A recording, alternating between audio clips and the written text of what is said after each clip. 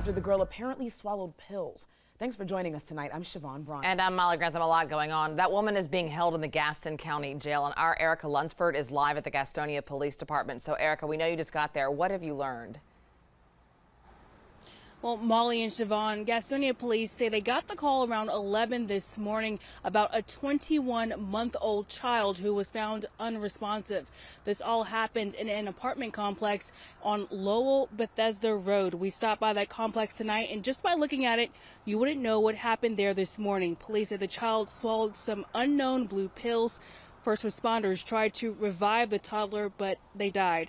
24-year-old Rashonda McNair is now being charged with second-degree murder and felony neglect child abuse.